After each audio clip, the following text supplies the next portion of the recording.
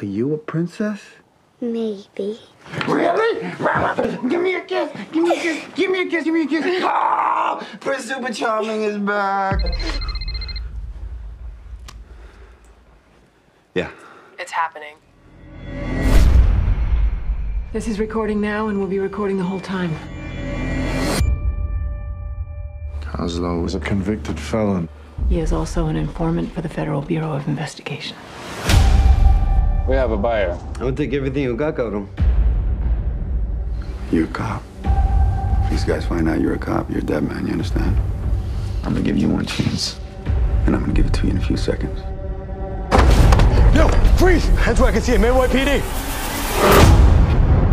This is bad business. Storzek tells me that the cop was pointing the gun in your face.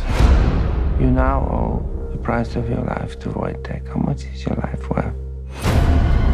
You will break your parole. Get back to prison. If anyone can get drugs inside, it's you.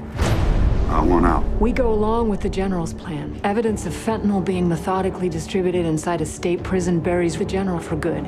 And if that happens, you're a free man.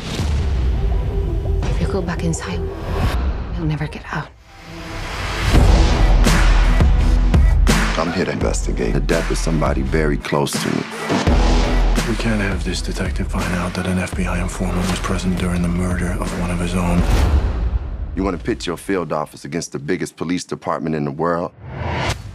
We love us a good fight. Vendetta on my mind like a sick pleasure. What are you thinking?